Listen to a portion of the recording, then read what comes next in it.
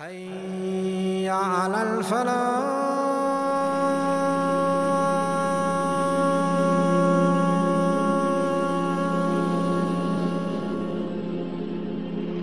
One of the things that we're very familiar with as Muslims, that Allah subhanahu wa ta'ala have already decreed for each and every one of us His rizq. So whatever rizq and provision that it is decided for you, you will have it. And that's something already connected to you before even you come to this dunya. And Nabi sallallahu alayhi wasallam said, when you're still in your mother womb, Allah subhanahu wa ta'ala already took care of your rizq, that He will send an angel to write down what kind of provision that you will receive in this life. And also Nabi sallallahu alayhi wasallam said in the hadith, which is authentic, if a son of Adam run away from the provision that Allah have decided for him, like the way you run from death, your provision will catch up with you, and like the death will catch up with you as well. In another word, you will never die, and there is 1 cent was decided for you, you didn't receive it yet. So what Allah subhanahu wa ta'ala have decided for you, you will receive it.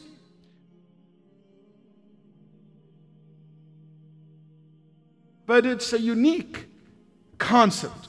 This rizq will not come without you taking the means and taking the steps that it will lead you to receive that provision that Allah subhanahu wa ta'ala have promised and made for you. That's why Allah subhanahu wa ta'ala said, walk in the earth seeking the provision and consume what Allah subhanahu wa ta'ala have provided to you. And don't forget, the end Allah said that you will return to Him. One of the common dua, Allahumma la mani'a lima a'tayt, wa la mu'tiya lima mana'at. Whatever, Ya Allah, you promise to give or you're giving, nobody can prevent it. And whatever you hold back, nobody can give. Our rizq, as Allah subhanahu wa ta'ala said in Surah Al-Dhariyat, that your provision in the heavens, it is written with the Lord of the heavens and the earth. It is absolutely true. When a person heard that, he said, who made Allah subhanahu wa ta'ala angry that he needed to make an oath and to swear by saying, by Allah, it is true. Al-Hasan al-Basri rahimahullah commented in this verse by saying, always we found those who seek the akhirah, the dunya come to them. But we never heard of someone was seeking dunya and the akhirah came to them. That's why Nabi sallallahu alayhi wasallam said, when you wake up in the morning and your big concern is just that rizq, that money, that wealth, the worldly things, you will always feel like you need to catch up. The Prophet sallallahu alayhi wasallam said, and those who in the morning, that their akhirah is biggest concern. When you wake up late, your biggest concern that you were late for Fajr. Your biggest concern that, I don't have enough time to read my Quran today. Versus, you wake up in the morning, I'm late for a job. And this is your biggest concern.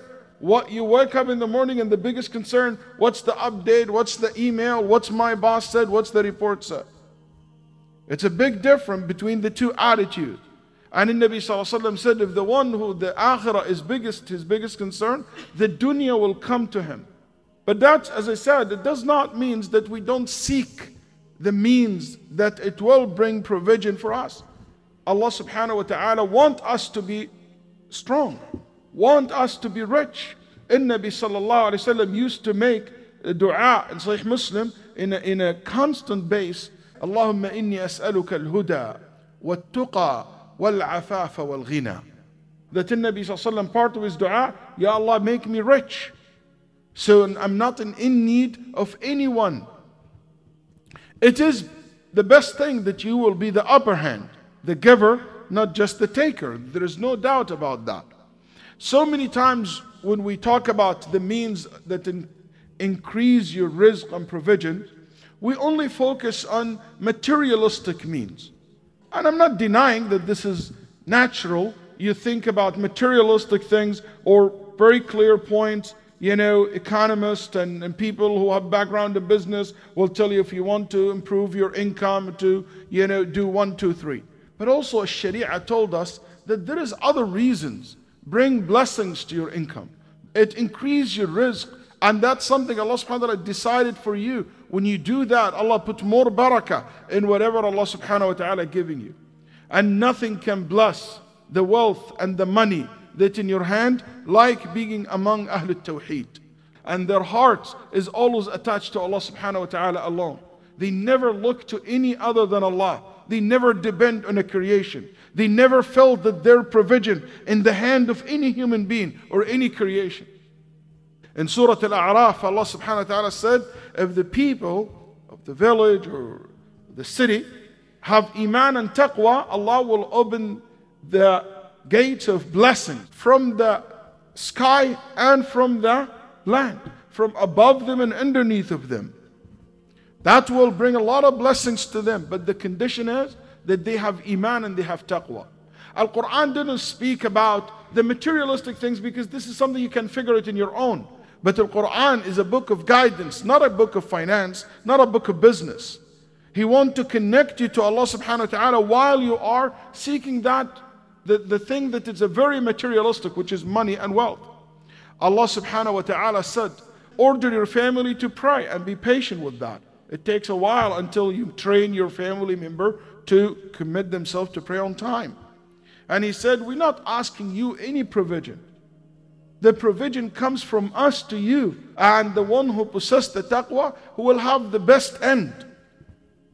One of the scholars said, we never heard of someone committed himself to this verse ever became poor. وَمَنْ يَتَّقِ اللَّهِ يَجْعَلْ لَهُ مَخْرَجًا وَيَرْزُقْهُ مِنْ حَيْثُ لَا يَحْتَسِبُ. Those who have taqwa of Allah subhanahu wa ta'ala, Allah bring to them a provision from where they didn't expect. Here in this masjid, a young man came to me and he said, Sheikh, he was about to do something haram, a business which is not allowed. And I told him, have taqwa of Allah subhanahu wa ta'ala and fear Allah azza wa jal, and think twice about it. Is much better to please your wife, who forcing you, it was his wife actually, in his back to buy a house in a way that he believes it's absolutely haram, and to involve in a business that he knows absolutely it's haram. And he said, she's putting so much pressure on me. I said, who you will have taqwa from more, Allah subhanahu wa ta'ala or your wife? Then he said, Allah azza wa jal. And I said, just tell your wife that both of us, if we fear Allah subhanahu wa ta'ala more than poverty, if we fear Allah subhanahu wa ta'ala more than anyone else, and we do what we know and we believe is correct and right, Allah subhanahu wa ta'ala will never put us down. Less than 4 months, he came back to me and he told me, they came to his land, one of the contractor, and put a huge load of sand. And they offered him to put that sand in his land. And guess what? They gave him about $250,000 just to put that sand in his land. And he said, Sheikh, didn't stop here.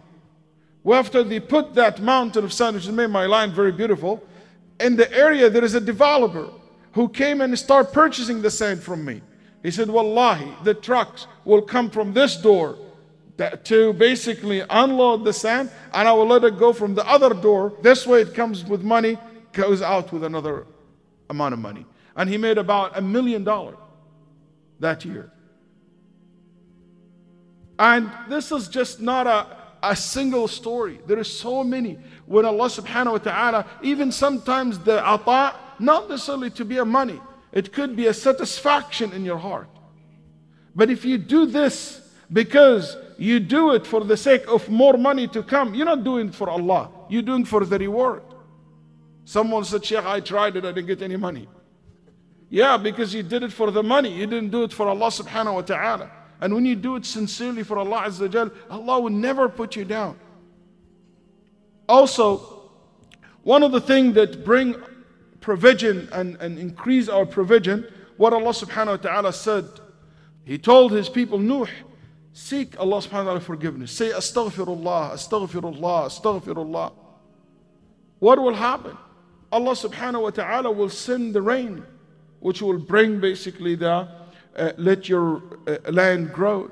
And He will provide you with wealth and children and jannat, gardens and rivers. قال النبي صلى الله عليه وسلم, those who say a lot of astaghfirullah, the Prophet ﷺ said, Allah will bring ease to them from every difficulty that they're going through, and an exit from every situation that they feel that they are stuck in it, and will bring them a provision from where they never expected. Also, one of the things that we found in the Quran, what Allah subhanahu wa ta'ala said, those who put their trust in Allah subhanahu wa ta'ala, Allah subhanahu wa ta'ala is their sufficient. If you put your tawakkul and trust in Allah subhanahu wa ta'ala the way it should be, He will provide for you. Like the birds, they leave in the morning empty stomach and they go back to their nests where their belly is filled. Also, Nabi sallallahu alayhi wasallam told us something interesting. He said, those who would like to increase their provision, have more of income, and Allah subhanahu wa ta'ala increase their life, that person should always be connected with his, or dutiful to his kinship. Your family. We only know the brothers, the sisters, the parents, the grandparents, and the uncles maybe. But we don't even go farther. Especially those who have family overseas or live in another states. You will find that they don't know each other. They don't even know the names of their cousins. You know, my own experience, I ask a lot of kids, who's your grandparents are? They don't know. They don't know their names.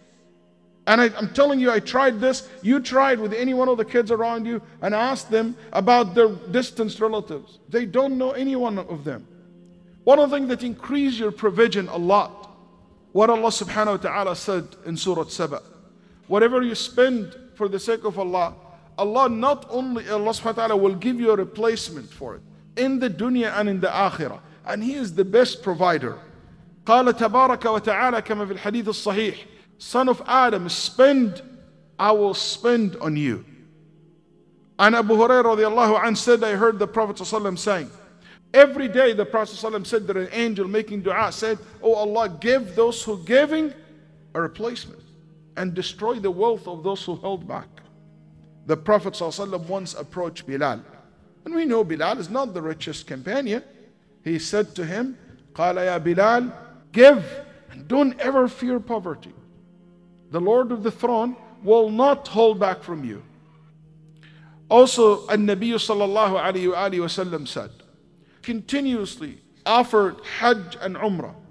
They will take away your sins and your poverty like the way the fire take away that when you put the iron sticks into the fire and you purify it, that's how the Umrah and Hajj will purify you from these two, sins and poverty. It increases your wealth. Allah subhanahu wa ta'ala also said in Surah An-Nur, if they are poor, Allah subhanahu wa ta'ala will give them from His provision. Those who seek marriage and they don't have wealth, they don't have enough wealth. And here something you have to pay attention to it. When al-ulama rahimahullah said that marriage increase your wealth, statistically speaking, in every study that I come across, saying that marriage lead to high income.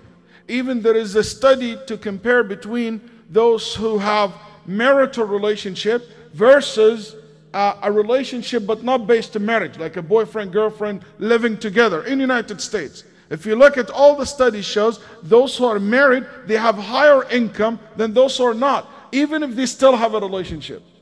And that's something very unique, by the way. It's the opposite of some people today want someone to come to get married and they want him to be super rich. I mean, a young man just graduated from college. You know, he has a base, he has, enough income to start a life, to rent a house, to rent an apartment. He doesn't need to start his life by having, a $300,000 house. That's not correct. The right course of action that someone, even if he's not rich, but he have enough to start a life, that the person that should be encouraged and should not fear poverty. Because the Nabi ﷺ said, 3 people Allah made a promise that He will take care of them financially. Number 1, the slave that he tried to free himself. Number 2, the one who's seeking knowledge and he doesn't have enough income or doesn't have enough money. The third one, someone to get married to protect his chastity. One of the things that also very effective and increase your wealth, ad-du'a. And Nabi sallallahu alayhi wasallam told Abu Umama, do you want me to teach you things? If you say it, Allah will take care of your worries and will help you to take care of your debts. He said, Ya Rasulullah, absolutely yes. What is it? He said, every day and every morning say, Allahumma inni a'udhu bika min al-hammi wal-hazan, wa a'udhu bika min al-ajzi wal-kasal, wa a'udhu bika min al-jubni wal-bukhl, wa a'udhu bika min ghalabati ad-dayn wa qahri al-rijal. Abu Umama said, I was in so much debt, and I kept saying this day and night. And he said, and Allah my witness, in short period of time, I paid all my debts off. A dua, one of the great reasons for you to be rich. هذا دعاءه صلى الله عليه وسلم في مسلم أحمد. Ya Allah, stretch your blessings, your mercy, your fadl, your provision upon us. And Nabi sallallahu alayhi wasallam, in between the two sujood, he used to say what? Allahumma arhamni, waghfirli, warzuqni, wahdini. Kama fi sunani Abi Dawood. One of the also reasons that help to bless your provision and to increase your provision, what Allah subhanahu wa ta'ala said in Surah Ibrahim. Allah made a promise that if you are grateful to Allah, He will increase you. He will give you more. To be grateful to Allah subhanahu wa ta'ala with your tongue, you say whatever blessing that you have, alhamdulillah. Don't be kafur, said, oh, I am bad shape, I'm this, I'm that. Whenever Allah subhanahu wa ta'ala give you even if a little bit, say alhamdulillah. Allah subhanahu wa ta'ala, may Allah increase our wealth, and be grateful and thankful to Him. One of the meaning of being grateful to Allah, that you use this wealth in the right way. You use this wealth not to disobey Allah subhanahu wa ta'ala with the money that He gave you. قال Umar ibn Abdul Aziz, being grateful to Allah, gratefulness, being shakur, it's like a shackle that basically you put it in any ni'mah, any blessing, anything that Allah gave it to you, and you want to keep it, just make sure that you be grateful to Allah subhanahu wa ta'ala for it. And Nabi sallallahu alayhi wa sallam also said, oh Allah, bless the early day of my ummah. Al-ulama said those who seek the provision of Allah subhanahu wa ta'ala in the early time, Allah subhanahu wa ta'ala will bless them. By the way, this is like as a concept. It doesn't mean if you have a night shift, yani khalas, you're in trouble. No, that's not what the point is. Don't be lazy. The point is you to be active. You don't just sleep the whole day and stay in your place and say, oh, there is no risk coming to me. You should be active. When people come to me and say, Sheikh, I have a problem, you need to start looking for a new career. You need to move. Maybe you need to change your place. You need to be actively looking for the rizq, not to be lazy. So being active, one of the reasons for the rizq to happen to you. One of the things that you should always remember, that to stay away from sins. The Prophet ﷺ said, some provision will be prevented from you because of your sins. And finally, be satisfied with Allah subhanahu wa ta'ala's gifts and provision for you. Al-qana'ah, it means the opposite of greed. Al-qana'ah, it doesn't being satisfied and being happy with what Allah provides. It doesn't mean that you don't look forward to increase, but you look forward to improve your life while you are happy with what you have. That's the difference. But if you look forward to improve because you're not happy with what you have, that's not how the believer is. And if you can see the difference between them, you will understand the concept of al-qana'ah. فإن النبي صلى الله عليه وسلم said, success achieved by the person who believes, who submit himself to Allah, who whatever little bit comes to him, he will be happy with it. He will not be angry at Allah subhanahu wa ta'ala. And you can, as I said, move on and increase your wealth as much as you want, but with the condition that you're always happy with what Allah subhanahu wa ta'ala provide you. Ibn Abbas was heard standing between al-Rukn and al-Maqam, right in front of al-Kaaba. And he was making this dua. Ya Allah, make me be satisfied with whatever you provide for me. Bless whatever you give me. And whatever I miss, I couldn't have, bring me something else better than it. What an inspiration. May Allah subhanahu wa ta'ala make us among those successful in this dunya and the akhirah. Allahumma ghfir lana warhamna wa'afina wa'fu anna wahdina wa akrimna.